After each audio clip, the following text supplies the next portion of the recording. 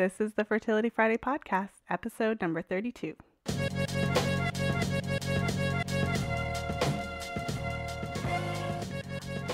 Welcome to the 32nd episode of the Fertility Friday podcast. I'm Lisa from fertilityfriday.com, and this is your source for information about the fertility awareness method and all things fertility. Thank you for joining me today. I love hearing from you, so if you enjoyed today's episode, please make sure to leave a comment in the show notes, which you'll find at fertilityfriday.com/podcast. And if you've been enjoying the show, I'd love for you to leave an honest review on iTunes so that more people can find it. Of course, a 5-star review would be awesome, but anything just helps more people to find the show, and it helps to move up in rankings and all that good stuff. And so today, I'm very happy to welcome my guest, Marc Sklar, to the show. Marc is the clinical director and founder of the Reproductive Wellness Clinic in San Diego, California. Marc has experience treating patients struggling with infertility and recurrent pregnancy loss with classical acupuncture and Chinese medicine. Marc is a doctor of acupuncture, a board-certified herbalist and Oriental medicine practitioner, and fellow of the American Board of Oriental Reproductive Medicine. And Marc approaches his patients from a holistic and medically integrative perspective.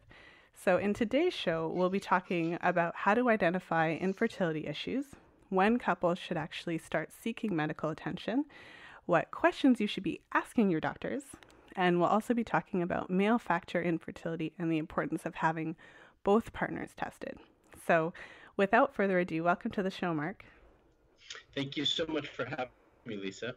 I'm so glad that you're here today. So although I did give you a bit of an introduction, I'd love for you to talk a bit about what drew you into this work, this world of fertility and infertility. That's always a fun question to talk about and give my story. Somewhat by chance, actually. It was never my intention to. I didn't wake up one morning and said, okay, I'm going to specialize in infertility. I really want to work with women and women's health. I got into school and I started interning at a clinic from the first semester that I was in school. And it just so happened that the person I was supposed to intern with fell sick, unfortunately, and I wasn't supposed to and I couldn't intern with him. And one of his colleagues had an opening, and she specialized in women's health. And so at the time, I was just an eager student, just wanting to learn and soak up information. And she had space for me, so I jumped on it. And I really never looked back. I really loved working with her and just learning from her and from her patients. And she loved having me. And so really for the whole time of my graduate school, I stayed on with her and really slowly started to fall in love with working with women's health and fertility, really the whole gamut of women's health issues. And that's really how it happened. It was more by accident, although it seems like the universe had a plan for me that I was unaware of at the time. And one thing that I always found interesting is because we would work, while we were in school, we would always work in the school clinic, seeing patients, and all the other, the type of patients that walk into the school clinic they're not the same type of patients that we typically see in our regular clinical practice daily. And so it was typically a lot of pain related issues. And my shift and my patients were always women's health issues. I mean, I had a random pain patient here and there, but unlike everybody else's shift, which was primarily made up of pain, I really was dealing with more internal issues, more reproductive issues. And it wasn't something that I went out seeking for. I didn't market myself in that fashion. It's just what happened. So I think really from the onset, it's just something that happened to me that the universe pushed me towards, and that I really enjoy working with. And one of the main reasons I really enjoy working with it is because it's something that you can really see change with. You can really see results. You can't say that about every condition. Mm-hmm. But the fact if someone walks into your practice and they're having issues getting pregnant, or they're having a completely irregular cycle or amenorrhea, and time goes by and they're either pregnant or they have a regular cycle, or whatever that is, you've made a result. You've made an impact on their life and on their cycle. And so that's something tangible to be able to see. And so that was something that I always loved about working in this field specifically. Well, one of the questions I wanted to ask you, because you have your doctor of acupuncture, so what made you choose acupuncture? I mean, obviously could have gone into med school. So why did you kind of go the more natural, holistic route from the start? Well, when I started undergrad, I was pre-med for a couple of semesters, and I just hated it. I wasn't happy. And medicine was always something I liked. I liked helping people in various ways. So I did, and I had at the time when I was pre-med, I mean, I didn't really understand all the different varieties of medicine that were out there. Certainly much more available to us now than there were back then. And so I went into pre-med. I didn't like it. And when I was in college, I did what most college students did, and I had a little too much fun. And I got sick myself with a lot of digestive issues, and digestive issues were always my weakness from when I was a young child. So it was something that just caught up to me. And at the prodding and pushing of one of my cousins, she suggested that I see an acupuncturist, and I did. And it really dramatically changed my perspective on medicine and on the way I approach my health and on the world. And if I look back on it now, I'd probably say she wasn't the best acupuncturist I've ever seen. Yet she was really impactful, and she made a huge difference in my health, right? So, one, today looking back on it, it shows me the strength and the power of acupuncture. But at the time, it really made an impact on kind of my path. And still, even at that time, when I was still in undergraduate school, I still didn't think I was going to go and become an acupuncturist. I mean, it actually never crossed my mind. I graduated from undergrad, and I moved back home with my parents, and I knew I needed to do something and go back to school because I graduated. I'll spare you the long story of my undergraduate journey, but I graduated with an undergraduate degree in comparative religion. And my parents were kind enough to let me didn't give me a hard time about the degree, but once I graduated, they said, what are you going to do with this now? And they were right. What was I going to do with that degree? Not much. So I knew I needed to go back to school, and my acupuncturist at the time pushed me and said, why don't you go to Chinese medicine school? And I just never had thought about it. So she pushed me in that direction, and I really never looked back. I thought it was a great idea. I investigated, I checked it out, started school, and never turned back from there. So I always think it's so interesting how we all end up doing what we do. And so thank you for sharing kind of how you and your journey to this place, because you're making, of course, such a big impact in so many women's lives. And one of the questions I wanted to ask you was about acupuncture. When it comes to fertility and infertility, there's so much talk about acupuncture. And when one of my previous episodes, I spoke with a naturopath, Dr. Shauna DeRue, and she works specifically with infertility issues as well. And one of the things she talked about was how impactful and how much acupuncture can improve the success rate of IVF, which is just wild. And so the statistics she gave, I think, was something like 65%. It increases your chances by like 65%. So you talked a little bit about kind of menstrual related issues. And so maybe just talk about acupuncture and kind of how and why it actually works for period related issues as well as fertility. Sure. I think that one thing I'd say is the statistic that your previous guest had mentioned, that 65%. I think that's a little inflated. There's definitely evidence and research to suggest that acupuncture can support fertility, and in some ways IVF as well. There's a little bit, when that research study came out, and I used to quote it all the time. When that research study came out, it was probably now, I think it was 2002, and the following research studies to try to replicate that haven't quite produced the same results as that original one. What we've learned from that original one is that acupuncture can be absolutely impactful and very supportive and helpful. But what we started to do, or I can't say we because I'm not included in that, but what the profession started to do was really start to analyze how, in really more specifically, how and for what population of individuals it can be beneficial for, right? Mm-hmm. And as IVF cycles and technology has evolved, especially in the last 3 to 5 years, it's really changed the way we work with patients as well. So when IVF back in early 2000s had a much lower success rate than it does now, I think acupuncture really had a much bigger impact on that process. And that's where those results came in. But now that you start to have a lot more frozen embryo transfers and the protocols have changed, hopefully, to support women a little bit better and get better quality embryos, then really our job and our benefit, I find, is not as impactful on the day of embryo transfer as it once was. And, I just came back from a big integrated fertility conference. And that was really one of the themes that we had discussed, like how important is acupuncture for IVF and during embryo transfer. So it really just depends on what the situation is. I do think that the real benefit that we find with acupuncture in conjunction with fertility is in those poor responders. So women who haven't typically stimulated well, or in women who we know have a true hormonal imbalance, let's say PCOS, poor ovarian reserve, and things of that nature.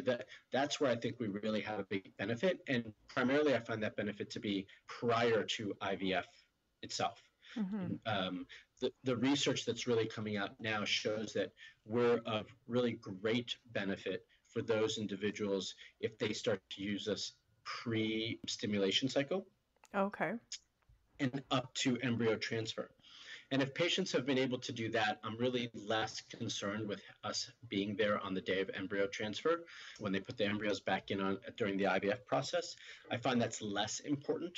And unless patients do want us there. And I find that our biggest benefit at that moment in time is that, one, we're really familiar with the process, so we can give them some peace of mind as to what's going on that day. They're really familiar with us, hopefully, and we can be a little bit of a calming force for them. And the acupuncture itself can help calm their nerves and reduce the stress associated with that day.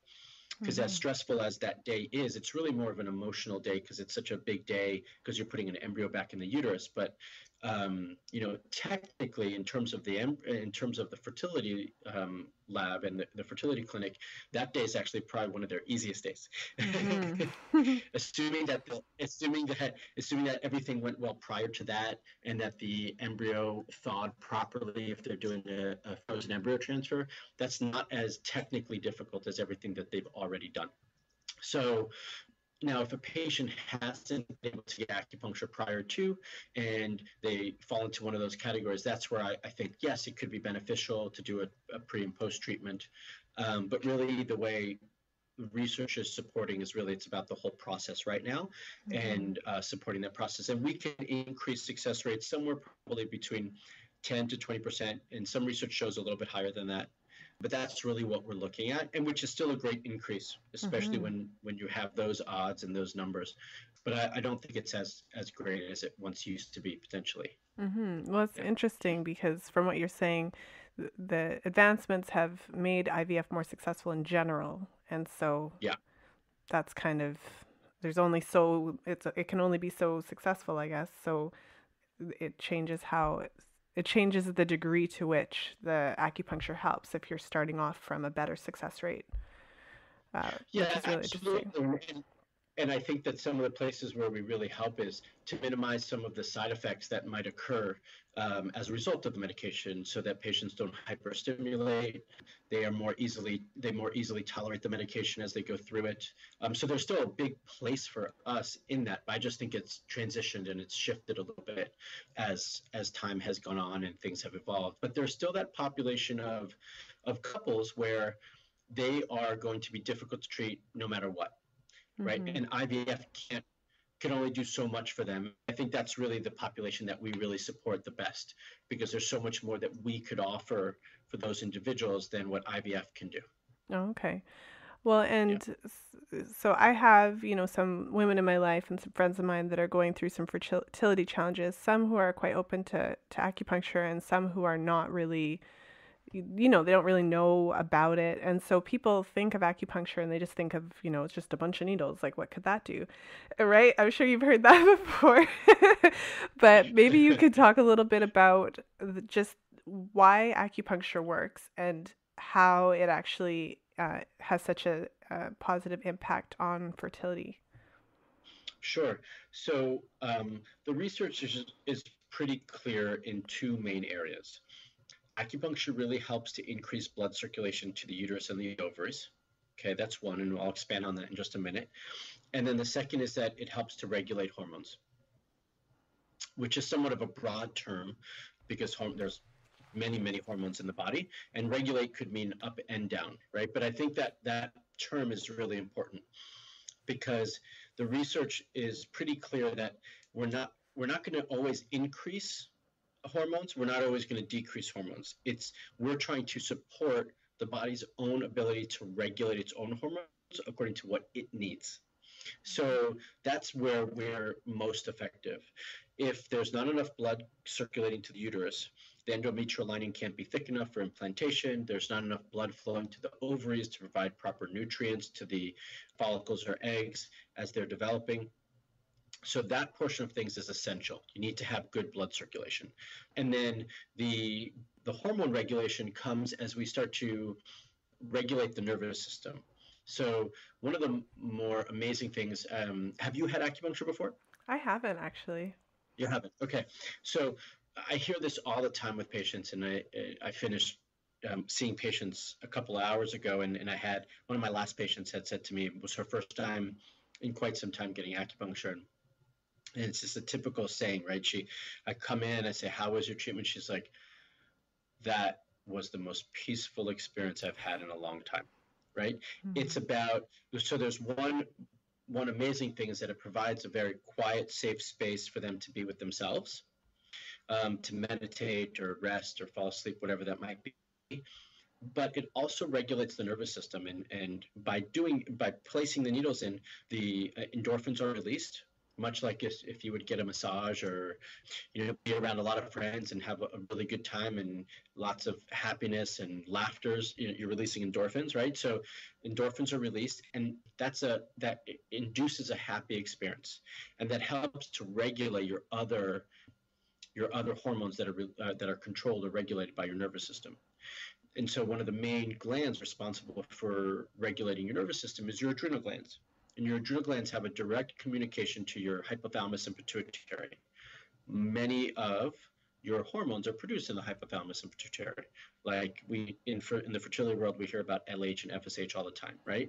Well, those two hormones are produced in those glands, and so by by being able to regulate your adrenal glands, they are able to allow your hypothalamus and pituitary to function more optimally, and that's where that regulation process comes in. Mm-hmm. Okay, and so also there was a research study done by some colleagues and friends of mine who they saw that prolactin and cortisol were regulated with acupuncture. And Mm. so prolactin's produced in the pituitary, right? Cortisol in the adrenals. And so you have that direct response. And they showed that when that happened after a certain number of visits, that fertility rates were more successful. Mm-hmm. Okay, so those two hormones being regulated showed a direct correlation with an impact towards successful fertility treatments. So we can see that it not only addresses the nervous system, that it also addresses the hormone regulation. And that's the sort of thing that I'm talking about, that it's hard to pinpoint, and it's hard for people to understand that, okay, so someone's going to place a needle into my skin and what's going to happen, right? But until you experience it yourself, you can't quite understand it, and you can't quite grasp it. But that's essentially what happens. We've got an increase of blood circulation, regulated nervous system, and regulated hormones. And that's really what allows the body to achieve homeostasis and hopefully, as time goes on, fertility and pregnancy rates. Okay.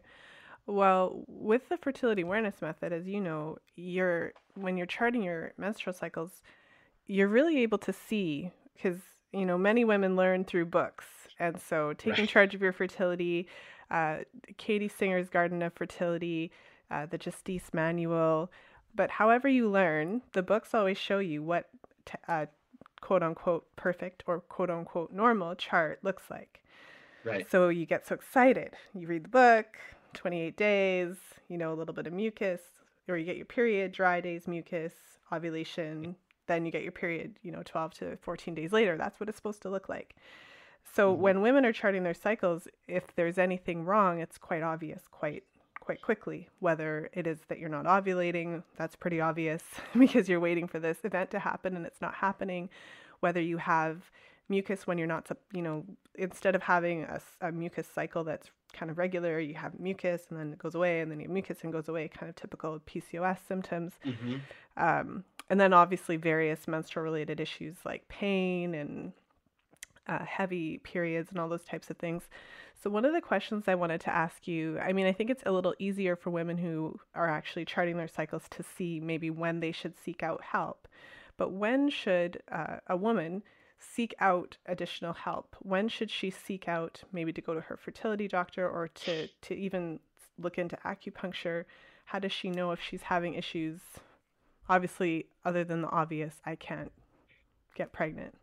Right. It's a great question, and one that I think varies from person to person. If we were all able to, had the time, were aware or conscious enough to, um, and planned well enough in advance, then I think really the optimal time is before you actually want to get pregnant. Mm-hmm. You know, and I think for those who've never had any reproductive issues, any health issues, that might probably not be necessary, right? They might just say, well, maybe I go in for a checkup just before, just to see what they say and see if whether it's my OB or myself or anybody else thinks that there's a real reason to be concerned. But they're probably the least likely to want to be proactive and seek out preconception care, if you will. But ideally, in a perfect world, that's when you would go in is preconception, and especially for those women who already know. Although I find that more, a lot of women aren't aware enough to recognize that, or don't have the proper education to recognize that what's going on with their bodies is not appropriate, right? Mm-hmm. And that's where I think the education piece as women are younger really needs to improve. But if you're having irregular cycles, if you're having a lot of discomfort, if things just seem off or you don't feel well, I think that's where preconception care really comes in. If you know there's a family history of anything like that, or family history of other medical concerns, then I really think that preconception care is important. It takes the stress off of things. It allows you to take the time to make the necessary changes without being forced into things because of this, time factor that comes about. And so that would be the perfect, more ideal time.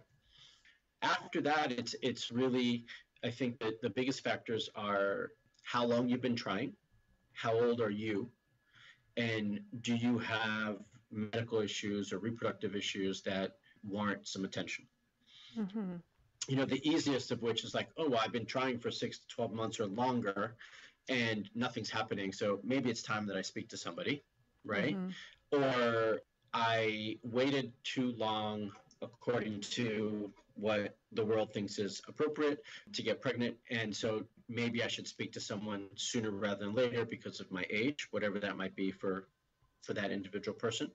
Or they know that they've been made aware that they have reproductive issues, and so that would be another reason to seek out attention from somebody.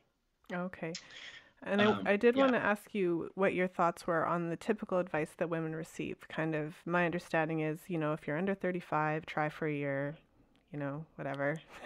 If you're over 35, try for 6 months, I feel like that's kind of helpful but not helpful because, as you said, preconception care is so important. So I feel like it's kind of a disservice to just tell someone to go off and keep trying with no further information. So Yeah. what do you have to say about that? I think it's also, I would throw into that, by the way, reoccurrent pregnancy loss or miscarriage, the fact that, oh, most OBs say, well, you have to have three before we'll do anything about that, right? And the guidelines have actually recently changed. It's two consecutive or three total. And at least that's an improvement from where it was. But, it really depends on, I think the biggest factors is a individual or couple's personal situation and their family planning. So if someone walks in my office and they want to have 5 children or 4 children, it's not appropriate to start seeking help at 39. Yeah, right? that makes You know, it like way more the challenging. timeline, Yeah, yeah, doesn't the match. timeline is more difficult. Yeah, Yeah. it doesn't match. And if someone has both partners have agreed that, hey, we really just want to have one child, then again, that changes things. Well, maybe you have a little bit more flexibility. So it's really this fluid, I think it's really a fluid thing. The biggest thing that comes to mind is when you're ready to start a family, I think you should actually not wait and reach out to somebody and just start to make sure that everything looks okay. Because by the time you end up starting to realize that something's wrong or feel like you need help, and then many times to even get the appointment with your OB, which that in itself could take anywhere from 4 to 12 weeks, right? You're already behind the 8 ball. You've tried for 6 months or a year or whatever it is that they put the magic number on, and then all of a sudden you realize, hey, things aren't working out, and now you've got to go take action. And now it's taking longer and longer and longer. So I think the sooner the better. Yeah, that you want to get married, that you want to have children, then I don't think it hurts to go and speak to someone and see what they say. What's the worst thing they say? You're doing fine, and you don't need to come and see me. Great. Okay. Well, I don't think that's a waste of anyone's time. I just think that you were proactive about it, and then you were able to make decisions that suited your lifestyle and your needs, right? So I think we all try to put that burden and put that on somebody else as opposed to taking responsibility on it our own. And I'm a big proponent for being proactive and taking charge and taking ownership of your own health. And so when you take ownership of your own health, that means you're going to go out and seek help when you think you need it and not wait for what somebody else tells you should do about those things. And I think we all tend to listen to the person with the white coat just a tad too much, right?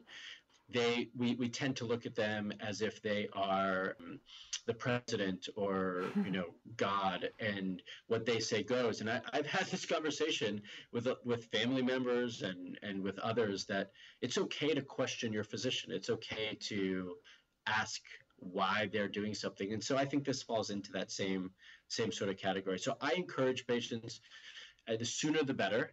And if there's really a driving force or guideline, say, hey, after you get married, at some point, the expectation, if you want to start a family, is that you're going to try to have kids. So maybe use that as the guiding force, right? You get married, and maybe in the first 6 months of marriage, you make it a point to go get a checkup, speak to someone who can help guide you, and just see if you even need any more additional attention. Mm-hmm. Well, and one of the questions that I was thinking about too was when it comes to, well, I guess it's kind of a statement leading into a question, but I feel like to some extent women have kind of like this knowing, and so sometimes maybe you can't put your finger on it, but you kind of get a sense that something isn't going right or something like that. And especially if you're charting your cycles, you can see if something isn't going right. So I guess the question is, for a woman who does see that there's some sort of challenge related to her fertility, so she is noticing that her cycles aren't looking healthy as they should. She's noticing maybe that her ovulation, she doesn't ovulate regularly, or maybe goes a few, several months between ovulation, those types of things. When you work with patients who are struggling with those types of fertility issues, what kind of timeline, I guess, typically? I know it differs from person to person, but in a general sense, what can a patient expect if they are seeking out acupuncture treatments? What kind of time frame, and how does that look?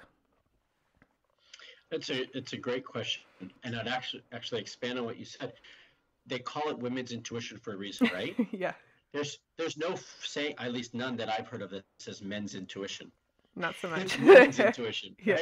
right? So women tend to be more in touch with their bodies and what's going on. And so, I really think it's that gut feeling. It's about trusting yourself, and something doesn't feel right, so taking action based on that. So I think that's really appropriate. In terms of a timeline, that's the other reason why seeking out help sooner rather than later, I think, is important. All these treatments, whether it's natural or assisted reproductive technologies, they all take time, right? Mm-hmm. And if women, part of that reasoning for the time is because women have a beautiful thing called the menstrual cycle, and that takes 28 to 30 days, This is right? true. So you've got 4 weeks to see change, and then things potentially adjust, or you get different medication or different treatment, and then you get another 4 weeks to see how things change. So there's a positive and the negative, right? You really, it takes time to notice the shifts that women are making in their cycles, because we have a cycle to track. Mm-hmm. So that's something to take note of. But in terms of treatment, Western reproductive technologies are going to be faster, and we're used to taking a pill, or unfortunately, if someone has to have surgery, doing surgery and seeing the result of that, right? Mm-hmm. Well, natural treatments don't work as quickly, typically don't work as quickly. And I think that's important for couples to recognize, because, you can't walk into someone's office and expect them to make changes in a couple of weeks. And if they're asking you to make changes in your diet or start taking supplements or whatever it is they're asking you to do, those things don't happen overnight, and the results of those things don't happen overnight. So typically what I look for when I look for change in patients is I work in 3-month increments.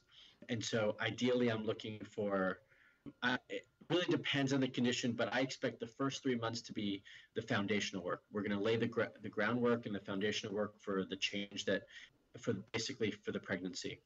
And so I think we need about 3 months for that. And then I typically expect patients to get pregnant somewhere between the 3-month mark and the 9 or 12-month mark, depending on the condition, Mm-hmm. right? And so that might seem like a long time, and it can be a long time, but some patients come in with extreme cases, and so we need more time, unfortunately. Now, we do have patients who get pregnant in those first 3 months, but that's just not typically the norm. Mm-hmm. Yeah. Well, I think it's good to have kind of an idea, because as you said, we're all expecting things to happen now. And it's so interesting how it works, because you think you're cool about it. You think you're pretty open to what happens. But whenever it is that you decide that you're open now we're trying, now we're no longer preventing pregnancy. As much as you're open, you expect it to happen immediately. Mm-hmm. And I talk about this a lot on the podcast, because most women have been taught since or whenever sex ed started, so junior high and high school, that we're fertile all the time and that you can get pregnant right away. So we all think that it's just going to happen. We've been programmed to think that. And so I'm sure you experience it on a daily basis, how frustrating it is, because it's just not happening. And I spent all of my life trying to prevent this from happening. Yeah. So I guess leading into a question, one of the things that I wanted to ask you about is about male factor infertility, because all the pressure is on the woman to produce the baby. And I think that I remember too when my husband and I were first trying for our, we have a 2.5-year-old now. And I remember he started exercising, and he was eating all this great food. And it occurred to me that it kind of sounds silly now, but it occurred to me, I was like, wow, that's really, thoughtful, in the sense that he actually realized that his contribution matters. So I think we should talk a little bit about the men, because it's always focused on women. And of course, that's an important piece. But obviously, all infertility issues are not attributed to the female partner. So maybe you could speak to that, and why it's important for us to kind of be aware and to focus on both halves of this whole. Yeah, absolutely. I think that point you made earlier about women expecting that once they turn on the switch to start trying, or couples for that matter, turning on the switch to start trying and expect it to happen overnight is a really true issue. We are misinformed, and you're trying to prevent conception, and so you're taking the pill or whatever it might be, and then so you expect that any given time you can get pregnant. So if I stop the pill the next month, I'm going to get pregnant. The reality is at our best we only have like a 25 to 30% chance of getting pregnant every month, right? At our best. And that's when we're like in our late teens and early 20s, and so from there it just gets less and less and less. So that switch doesn't happen. And so kind of talking about what we were talking about before, that timeline is once you lay that foundation, and a woman's menstrual cycle is as perfect as we can get it to be, when like the word I like to call regulated, it's happening regular, they're having the perfect cervical mucus, they're ovulating and so forth. From there, now it's just attempts, right? Every cycle. And so even then, you might only have a 15% chance or 18% chance or 10% chance of trying every month. And so at that point, you really just need opportunities, more opportunities, right? Mm-hmm. So I think it's important to keep that in mind, as you mentioned. So I did want to just jump back on that topic before we Mm-hmm. went on to the male factor. Male factor is unfortunately completely overlooked. And when you look at research, male factor contributes anywhere from 30 to 40, and maybe in some cases up to 45% of the time it's male factor issue or joint issue. So that's a big number, Yeah, right? 45. I don't think that's something to just ignore. And men's egos tend to get in the way, and everybody thinks they've got super sperm, and so there's no reason, it's not them, and there's nothing to look for on their part. But I do think it's a really important topic to discuss, the how males get kind of addressed in this whole process. And I think one thing that might get overlooked for women is that I'm pretty direct with men, but I do think that in a relationship, as wives or partners are dealing with their husbands or partners, I think it's important that we take into account that yes, men have egos, as positive or negative, and that and it's a blow to their manhood to go down that path, to even think or contemplate that they have male factor issues. Mm-hmm. um, Especially if there's never been any in their family. I think it's actually a positive thing to some degree if they know there's a family history of issues, because at least, oh, it's genetic, right? Yeah. It's not just me, and they're more prone to be proactive about things like that. But sometimes that's not even talked about because of the whole ego thing, right? So maybe there was, but it was never mentioned. So I think as women approach um, their husbands, I think that they need to kind of take that, they have to use that perspective and that understanding so that they're not just attacking or becoming accusatory. Mm. Not that I think that is the case all the times, but I think their husbands can perceive it that way, right? Yeah. And so when they come with the facts like, hey, roughly 40% of the time, there's a male factor issue. So it has nothing to do with you specifically, but this is just the numbers. I'd rather know sooner rather than later. Let's get you checked out, sort of thing, right? Because the sooner we know, the faster we can do something about it, and the faster we can make changes and make decisions. So I think if it's approached from that perspective, that makes a big difference. And the other factor in that is like women have to go through all of these tests, all this poking and prodding.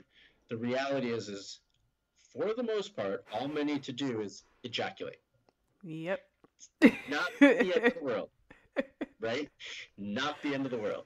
Maybe if someone wants to help them a little bit, it's even a fun experience. But in general, like that's all they have to do, right? So, I mean, come on, men have done that since the beginning of time. I think they can go ahead and do that again and just aim into a cup and get it over with. So I don't think it's the hardest thing to ask them to do either. I think it's more of an emotional thing of what they're asking them to do that can get overlooked.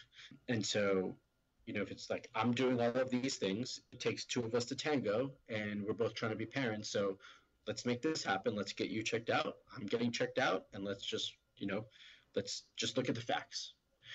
So I think that's really, really important. And I really do encourage all couples to have the husbands checked as soon as possible. And one of the main reasons for that is there's so much that can be done for male factor infertility.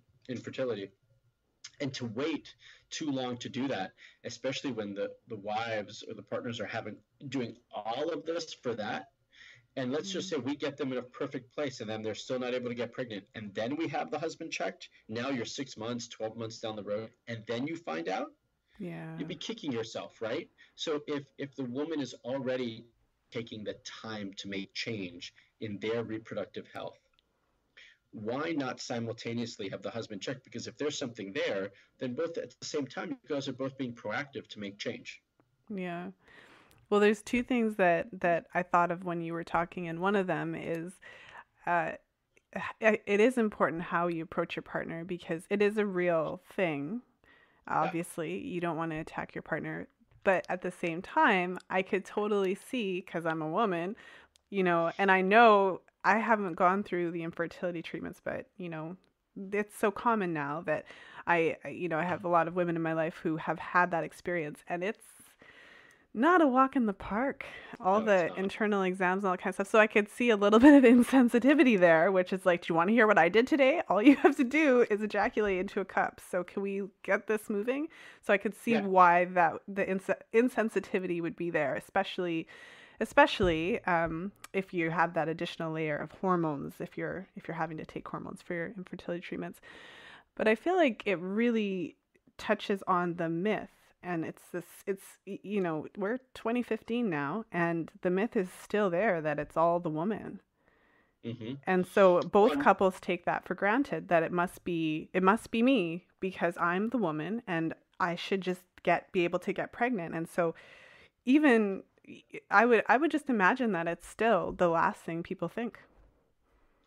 it is. It's not at the top of anyone's mind, especially because women are the ones who carry for 10 months and then give birth, and they're the ones who breastfeed. So that burden is always on the woman, right? Or pleasure, however it gets perceived. Um, and so, um, yeah, it's very common for men to think, no, it's not me, right? Hmm. And that's because, yeah, as much as culturally we have evolved up until this point, and try not to make it seem like it's a male female thing all the time. This sort of issue, when you start talking about having children, still comes back to that, I think. And so men tend to get looked at second, and usually waiting way too long to do that. And so I really try to encourage that. If anyone's been in my office and their husband hasn't been checked, that's at the top of my list. And I had a patient today, and she's been seeing me probably now for 2+ months, let's just say.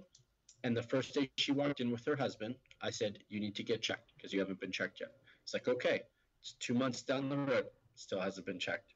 Yeah. And today I asked her, "So has he gone in yet?" And she said, "Nope, not yet. We're working on it. I'm trying to find time for him because he's got a busy schedule." And I get it. We're all busy, but and and and and I credit him a lot because he actually came into the appointment with her.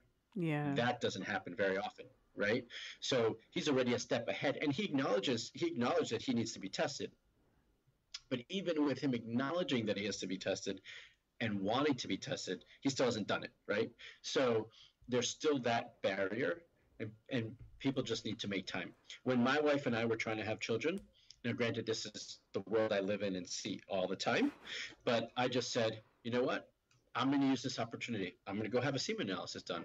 One, because I can't have vaginal ultrasounds and I'm not going to take hormones. You know, there's only so much I can do as a man, right? So I Yeah. wanted to kind of put myself in their shoes a bit. Plus, before we start having children, I just figured, let me just go get checked before we start so that I know up front. And if I need to make changes, I'm going to make changes. And so I went through the process. Yeah, it's not fun. You know, it's not, it's a little inconvenient and awkward. But again, at the end of the day, you're just ejaculating. So, Mhm. I think all men can step up to the plate and make that happen. And maybe you could touch on what some of the issues are. So I know one of the things that I hear often is, men's sperm counts have been steadily declining for the last 50 years and all that kind of stuff. So, but maybe you could talk a little bit about when there is male factor infertility, what types of things are going on. Sure. Yeah. So there's three main issues that we're looking at for male factor infertility. You're looking at sperm count, sperm motility, the way the sperm swim, how fast in a forward direction, and then sperm morphology, the way they look, the structure. Does it have one head, one body, one tail, and or what variations of that? So the other thing that we don't recognize, and when I read a report for patients and go over it, that I'm usually having to clarify is that the majority of sperm that men produce are abnormal. Really? That's considered normal. Wow. Okay, so if sperm motility is considered normal at 50% or more, that means that the other 50% is abnormal, right? They don't swim appropriately. When sperm morphology is considered normal, and this number has changed a bit, but anywhere from 4% to 14% normal, not abnormal. This is 4 to 14% normal looking sperm. That means the majority of the sperm we produce are abnormal, right? So that is considered normal today. So we have to recognize that's why we produce 60 million sperm at Mhm. every ejaculate, right? Because the majority of them are going to be abnormal and they're not going to make it to where you want them to go. Mhm. Uh, and this feeds the point of as animals as we are not very efficient at reproduction, and Mhm. this is one of the reasons. This is one of the reasons why. So it, when it's considered normal for things to be abnormal, right? You have to take Yeah. that into perspective. So we're really just trying to increase odds and increase percentages is what we're trying to do. That's a Recent pretty research powerful has, statement. yeah, Sorry. yeah, no, it's okay. It is, and that's why I said it the way I said it because I want men to hear it, right? And Mhm. then recent research we've seen that sometimes the sperm morphology test is not as reliable as we would like. So we're now starting to not trust that as much and really focus on the other numbers, as long as morphologically there are some normal sperm percentages. It becomes a bigger issue if that morphology is at 0%. Then we really have an issue that really needs to be looked at. So, and one of the reasons I think that we're seeing all of this right now is really just because of all the environmental issues that we have going on today. We have way more electromagnetic fields that we come in contact with all of the technology. We have all of these chemicals that are in our food and in our environment that we didn't used to be in contact with. Our food quality is not as good as it used to be. So you have all of these factors. So I think the reality is, I feel like it's really not the fault of the man that you're seeing these numbers, right? It's not really an issue with their ego. It's the fact that we're exposed to things that we've never been exposed to before, and that's having an impact on our male fertility because sperm are so volatile and they're so sensitive. And so that's where it's gonna show up. And for me, sperm quality, all of those factors are an indicator for overall male health, right? I Mm. always say that all reproductive health issues are an indicator for general health as well. So if there's an issue with reproductive health issues in both men and female and women, then that's really an indicator that there's something greater going on in the body and it's showing itself in the reproductive system. Because the Mhm. last thing we need to do to stay alive as a human race is reproduce. I mean, as a race, we need to reproduce, but as a person, that's not priority. Priority is eating and breathing and sleeping. And so our body reprioritizes all of its functions. And so the thing that gets kind of pushed to the side is going to be reproduction. So it means there's something else going on somewhere down the line or somewhere up the line that's causing your body to say, you know what, this priority needs to get pushed aside for the time being because we have other health issues that we're trying to correct. Mm-hmm. Well, you just blew my mind with that fact that the majority of sperm are abnormal or have some sort of issue. It made me think about the role of cervical fluid in kind of filtering out the sperm, because obviously the woman's body is playing a much more active role than is portrayed in the literature, I'd have to say. But when it comes to those factors, so if a couple is screened, both of them, and then it does turn out that there's some degree of male factor infertility, maybe you could just take a couple minutes to talk about what can be done to improve that and how you've been able to work with male clients to help to improve those things.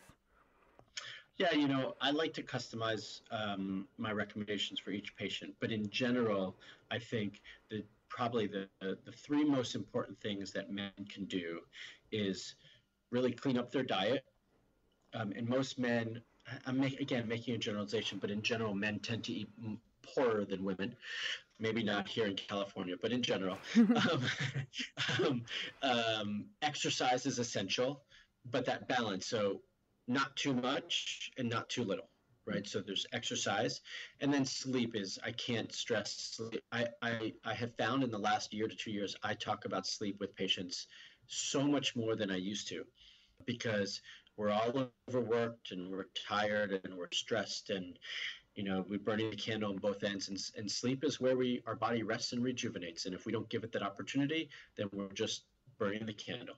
So, I really think those three things are really, really essential and foundational things that need to be cleaned up for everybody, especially in men, because of how volatile sperm are.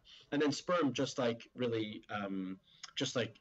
probably many of us have heard, is that they are impacted by temperature variation. So we don't really want, specifically heat. So we don't want them to get too hot at all. So, jacuzzis and saunas and things of that nature really need to be looked at as well. Mm-hmm. Well, one of the things I think of as interesting is that, correct me if I'm wrong, but the sperm cycle takes about 90 days. So that kind of means that whatever you were doing 3 months ago is what's going to determine the quality of your sperm now to some extent. And so what we were talking about earlier with respect to kind of, if you're starting at if you're making some sort of changes or doing some sort of program, the importance of recognizing that these things do take time. So I think that's important to consider. And men, we produce sperm every 24 hours, but the genetic influence and makeup of the sperm, which is what you're addressing, really takes about 90 days. It's called spermatogenesis. Mm-hmm. Yeah. Well, so at the end of the podcast, I usually just ask a couple questions just to kind of tie everything up. I love asking this question, but what would you say is the biggest myth about fertility or infertility that you would like to see corrected? The biggest myth, I think we touched on it actually, that it's a woman's issue. Mm-hmm. And it's amazing that in 2015 that we're still having to address that, but I do think that's probably the biggest myth. Yeah. So I'd say that. Yeah, I think, and this would be the first podcast that has been the biggest myth. So out of 32 podcasts, but it's which is interesting because I feel like it's so ingrained that we don't even think about it. So I'm really glad that we talked about that today. So for anyone who's listening, who's contemplating acupuncture, but is still on the fence, what encouragement would you offer them to give it a try? I think for the most part, the majority of our patients feel good, tolerate it well, and respond well to the treatment. It is definitely, I can close my eyes and think back to that first day I got an acupuncture treatment, and it's definitely a strange experience to lay on a table and allow someone to put needles into your body, but it doesn't feel what we expect it to feel like in our head. The only thing we can associate with a needle insertion is when someone's trying to draw blood. And so it's nothing like that. So I'd say really there's some good evidence to show that it helps. It's been around for centuries with wonderful results. And I would encourage anyone to really look at it and try to find an expert that could help them. But they need to find someone who's truly an expert, not just somebody who says that they're an expert. So I tend to refer patients to one website called the American Board of Oriental Reproductive Medicine, ABORM.org. And all the certified fellows have all taken exams and met minimum competency for reproductive health. And if you search on that website, you should be able to find somebody, hopefully locally, in their area. Mm-hmm. Well, and last question, for a woman who's listening and she's currently on the pill, she's not ready to have a baby right now, but she does plan to start trying for a family within the next 2 to 3 years. What advice, if any, would you give to her? Get off the pill. I say it all the time. I really am not a fan of the pill. I think it, in general, causes more harm than good on women's hormonal states. And yes, it's great at preventing conception, but I think that also, I think there's a burden that can be shared with the man in this situation. And I think that burden doesn't always have to fall on the woman when it comes to conception and contraception. And so, I really encourage all my patients, I see a lot of patients who aren't trying to conceive, they're just trying to regulate their menstrual cycles. I really encourage them to get off the pill sooner rather than later, so we can really see what we have to deal with and what to work with. And so my statement would be, get off it. All right. Well, how can our listeners get in touch with you, Marc, and find out more about what you do? And especially if any listeners are in the San Diego area and actually want to come see you in person. So if someone wants to come see me in person, our website is reproductivewellness.com, and that's the information for our San Diego clinics here in San Diego. If someone wants to I do a lot of Skype and phone consultations and work with patients from afar. So if anyone wants to do that, then my website for that is marcsklar.com. You can do either from both websites, but in general, marcsklar.com is my internet kind of presence and world for working with people from afar, and reproductivewellness.com is for locally here in San Diego. Perfect. And I'll make sure to link both of those in the show notes. So, Marc, thank you so much for being here today. I really appreciate you taking the time to come on the show. And I'm just so happy that we were able to talk about acupuncture and male factor infertility. And I think the listeners are really going to get a lot from this episode. Well, thanks so much, Lisa, for having me. I really enjoyed it. Thank you for listening. If you enjoyed today's show, please share it with a friend. You can stop by the blog and leave a comment in the show notes for today's episode, which you'll find at fertilityfriday.com/32. So the number 32. You can find me on Twitter at Fertile Friday. You can also find me on the Fertility Friday Facebook fan page, which you'll find at facebook.com/fertilityfridays with an S. And you can also find me in the Fertility Friday Facebook group. So you'll find that by going to fertilityfriday.com/community, and you'll be redirected to the Facebook fan page. So just shoot me a request and I'll approve you. The group is in the initial stages, and I hope to create a community of like-minded women who can support each other while learning to chart with fertility awareness. So come on over. So thank you again. And as always, until next time, be well and happy charting.